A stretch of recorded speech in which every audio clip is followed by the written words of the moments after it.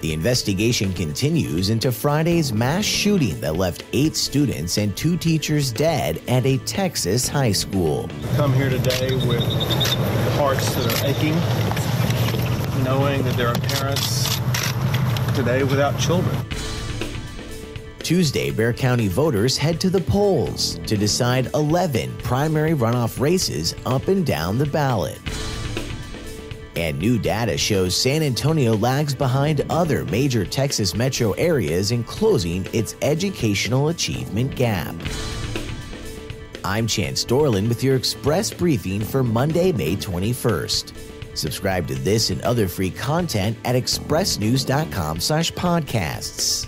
And get each day's top news and sports headlines delivered to your inbox at expressnews.com/newsletters.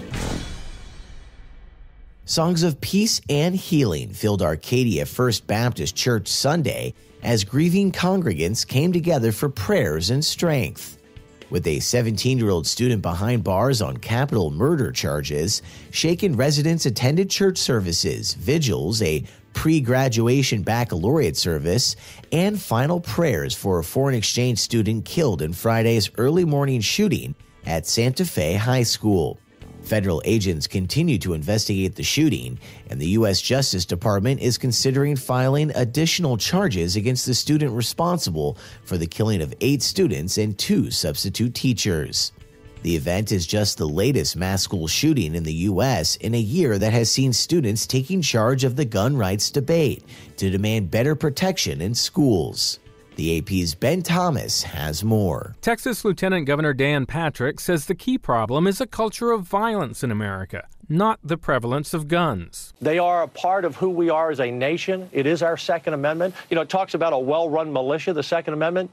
Our teachers are part of that well-run militia, by the way. It's guns that also stop crimes. He appeared on ABC's This Week, as did Fred Gutenberg, whose daughter was killed in the Parkland, Florida school shooting. I think those are the most idiotic comments I've ever heard regarding gun safety. Gutenberg says it is a multifaceted problem, but the problem is when these shootings happen, the crowd that doesn't want to blame guns, they want to talk about everything else but guns.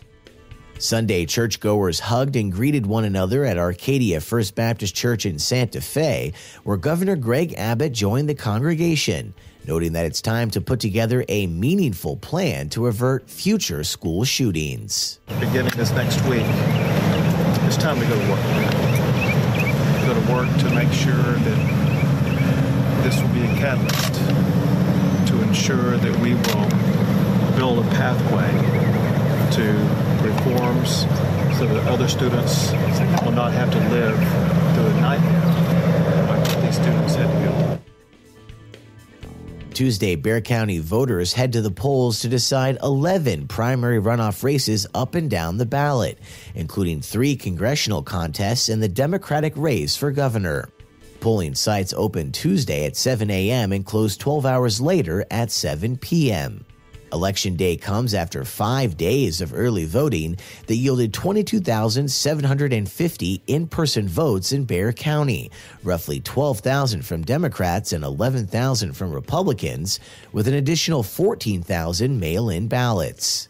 But while the total of nearly 37,000 votes is more than the roughly 34,000 early ballots cast in the 2014 primary runoffs, as about 150,000 more people are registered for this year's election. Bexar County Elections Administrator Jackie Callanan says she's disappointed so many of the more than 1 million registered voters have been sitting out the runoffs. University of Houston political science professor Brandon Rottenhouse says the drop-off likely comes from the lack of statewide runoffs and less spending on races than is normally the case. And researchers for the nonprofit Children at Risk report San Antonio still lags behind Texas's other major metropolitan areas in closing its educational achievement gap. In fact, the region's education gap may be widening. Children at Risk weighs schools' demographic characteristics against their statewide standardized test scores, as well as other indicators including graduation rates and advanced placement and international baccalaureate outcomes. This year, the organization changed its methodology to eliminate a curve and give equal weight to test results, growth, and performance in comparisons among demographically similar schools. And while the change pushed more San Antonio schools toward a B letter grade, results for San Antonio area school districts did not significantly change compared to last year. As always, the performance of San Antonio Independent School District drove the area's overall results, as SAISD continues to struggle with low performance and declining enrollment. And that's your daily San Antonio Express News briefing for Monday, May 21st. Subscribe to this and other free content at expressnews.com/podcasts. I'm Chance Dorland.